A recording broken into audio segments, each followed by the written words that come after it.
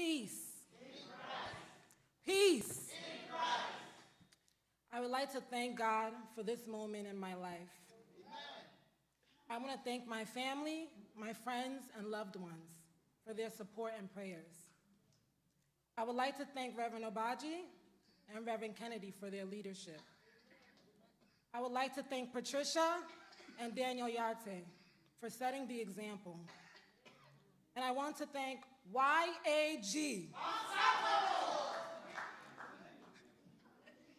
I want to thank YAG for their continued support and prayers. And I want to thank everyone here. Thank you all in advance for your prayers and your support. Please pray with me and for me as we prepare to hear the word. Sermon titled, Too Faithful. Let us pray. Awesome God, we thank you for this day.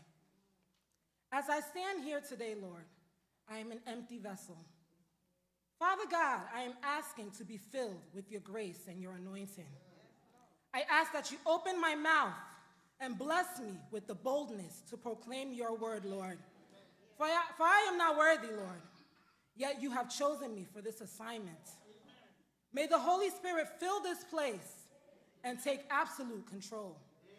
May this message be a blessing to all who prepare to hear and receive. In your gracious name, Father God, I pray.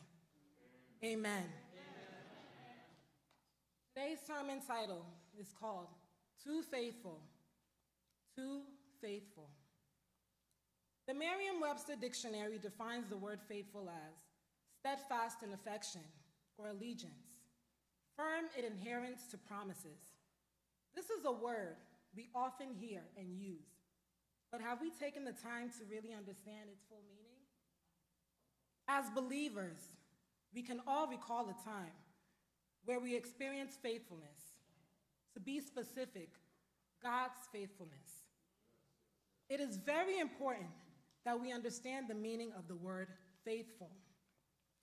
We are so blessed in this church to have so many faithful servants who contribute to the growth and development of the church. Some examples of the faithful servants include the clergy, Ibo and the media team, the Yartes, the Ansas, Mr. Harrison and the music ministry, the prayer and praise team, women and men's fellowship, various committees, and of course my favorite, YAG, just to name a few. Even with all these amazing examples, there are many times I have been weak in my walk with God. Times that I fled from the word, or quite frankly, gave myself excuses as to why I could not be a servant. In those moments, I told myself that God simply would understand how tired I was and would not hold it against me. Can you imagine what God said when I said that? But even in those moments, God's faithfulness never left me. As Lamentations chapter 3, verses 22 to 23 says, because of the Lord's great love, we are not consumed, for his compassions never fail. They are new every morning. Great is your faithfulness. Because we are reminded of God's love, we are not consumed by our trials and tribulations, for his compassions indeed never fail. We are blessed to see new mercies every morning. His faithfulness is indeed great. His promises never fail. He is a faithful God who only seeks for us to be faithful servants. The question I ask myself is, have I been faithful? I know my answer. Now that I have asked myself, have you been faithful? Don't worry, it's not a test, you can answer.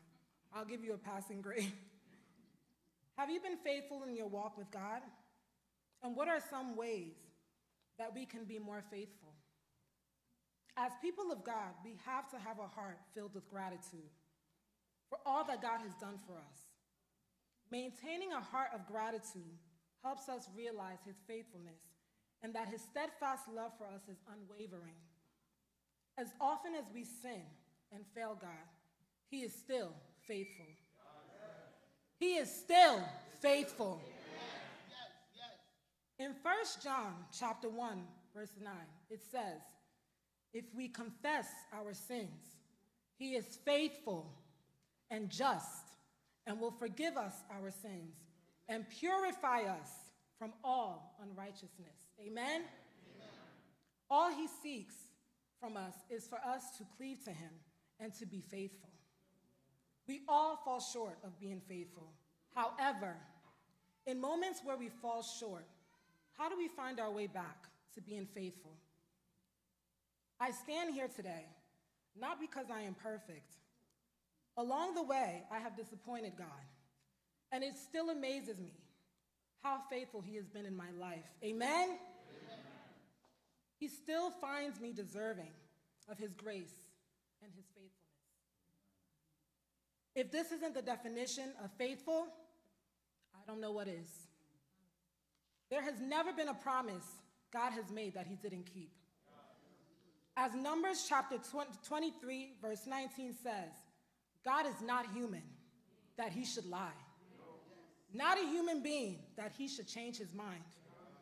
Does he speak and then not act? Does he promise and not fulfill?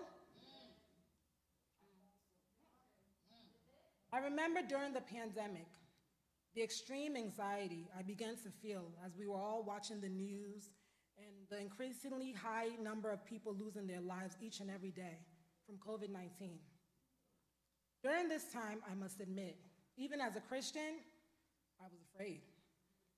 I did not know how to feel, and most times I felt conflicted. I continued to pray over my family and loved ones, and all the people God handpicked to help patients during this time. In the midst of this, there were people who saw the hand of God at work. Amen? Amen. People who prayed like never before. Non-believers became believers, and those like me who urged to strengthen my relationship with God did so. It is truly amazing how God works. Again, his faithfulness is beyond understanding. We serve a compassionate God who is faithful in all ways. As I prayed during this pandemic, I asked God to use me this year. I asked God to protect my loved ones. I prayed for his strength in moments when I felt weak. And during this time, where all seemed gloomy and fearful, God was still faithful. While many people were able to strengthen their relationships with God, others endured great loss. A large population lost their jobs, loved ones, and found themselves in unbearable situations that made them lose hope and left them without much faith. I was faced with a challenge of my own during this time. By the grace of God, I was able to safely deliver my daughter, Nyla, right before the pandemic began in February of 2020. Amen. And was able to be home during the early part of the pandemic due to maternity leave. Thank you. That was good timing, I tell you. Thank you, God. I returned back to work in June, and as you can imagine, my anxiety was at an all-time high because I would walk into the hospital and they would give us like new statistics and protocols that, hospital employees had to adhere to. During my first week back, I began to experience sharp abdominal pain. I paid no attention to the pain and pushed through and continued to work. Friday of that week, the pain became unbearable. It was worse than childbirth, I'm telling you. And during this time, a coworker noticed that I was in severe pain and walked me down to the emergency. This is when working in a hospital comes in handy. Okay? Immediately, I began to panic at the thought of not being able to go home, or that they would find an issue somewhere and would have to admit me. I even began thinking about the soup I made the night before.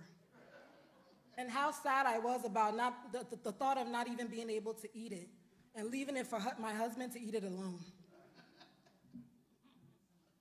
And it was chicken soup too, my favorite. So you can all imagine my pain and heartbreak. Ultimately, after a few hours, I realized that it was a bigger issue than I had anticipated. After a number of exams, the doctor told me that I would be rushed for an emergency surgery. No, we don't like the word surgery. They would have to remove my gallbladder right away. In that very moment, I asked God, why? So many questions came to mind. I didn't understand why at the time. However, I had nothing left to do but to pray. All of this happened within hours. I prayed, and luckily for me, the surgeon prayed with me. It was at that moment that I knew God was present. The surgeon prayed over the entire room before I went to bed. After a few hours, I woke up around 12 a.m. on June 12th, which is my birthday. Can someone scream, faithful God? Faithful God! Can someone say, faithful God? Faithful God! I first touched my head to make sure my wig was still on. I had braids under this, but I wanted to look presentable. And I touched my hands and legs, and immediately I was filled with joy. God gave me the gift of life. Amen. He allowed me to enter that birthday healed and well. Amen. Of course, I had to take a picture so I could refer to that experience. I was able to stand and walk. Amen. Although I was in so much pain, I had to give God the praise because he kept his promise to me. Amen. Can someone say, covenant-keeping God? Covenant-keeping God. I said, covenant-keeping God. Amen. Now I know some of you are probably still wondering about that soup I left at home. I wasn't able to eat the fufu, but I sure drank the soup like I was drinking water, okay? While this was my experience, there are people who have lost all hope and faith in God. There are people who contracted COVID, those who did not die from this virus, but lived to tell the story. Some who overcame this found their faith through all of this. Others completely feel God failed them and question why God allowed this to happen to them. But to those who feel completely abandoned by God, who feel he has failed on his promise, rest assured that your survival is the very example of God's faithfulness. Your survival is the very example of God's faithfulness. Isaiah chapter 54, verse 17 says, no weapon forged against you will prevail, and you will refute every tongue that accuses you. This is the heritage of the servants of the Lord, and this is their vindication from me, declares the Lord. This is a promise of God's faithfulness to you. Many lives have been lost due to this pandemic, but he kept you. We are no different than those who have passed away, yet he kept us. Those who have lost jobs, who are left to think about how they will pay the rent, feed their families. God is working it all out for your good. It may feel like you have been waiting a lifetime, but just know that what God cannot do does not exist. He will see you through any anxiety, fear, brokenness that you may be experiencing and use you as an example one day. Amen. Your prayers will be answered. Amen. I have been blessed to see and experience the goodness of God and can boldly say this because even during the times I questioned him and was faced with other hardships, he still kept me and loved me and remained a faithful God. Amen. Psalms 91 verse 4 says, he will cover you with his feathers, and under his wings will you find refuge. His faithfulness will be your shield and your rampart. This is his promise to us. Do you feel God has been unfaithful to you? Are you feeling disappointed in God? Are you holding a grudge against God? Have you lost all hope that God even exists? Do you find yourself asking yourself, why me? Have you applied for a number of jobs and still haven't received a call back? Have you been praying for healing that hasn't taken place yet? Have you lost a loved one that made you lose all faith and hope in God? It is easy to say that God hasn't been faithful to you because a prayer has yet to be answered yet. However, we need to understand that God's timing is simply impeccable. He is always on time. He is always the first and not the last. The beginning and not, okay. He is a faithful God, a covenant-keeping God. Whatever you are going through, you can still have faith. It's never too late. Remember that faithfulness to God requires your obedience, even when it is difficult. Again, faithfulness to God requires your obedience, even when it is difficult. There is a quote that says, I don't know where it's coming from. I don't know how it's coming. I just know it's coming because God said it's coming.